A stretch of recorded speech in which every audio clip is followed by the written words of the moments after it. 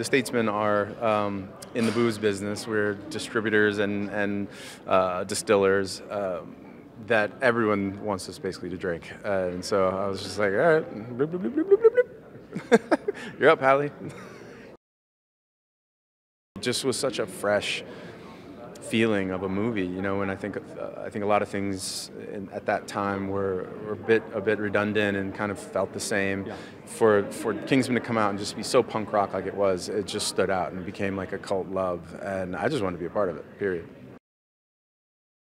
To be able to like latch into sort of a younger demographic, to be like, oh man, that's what I wish I could do. I live in the streets, like, you know, I would love to be drafted and pulled in and put a tuxedo on and get to drive around and be a badass and save the world. Like, that's, I don't know, I think that's innately like very, I don't know, kamikani.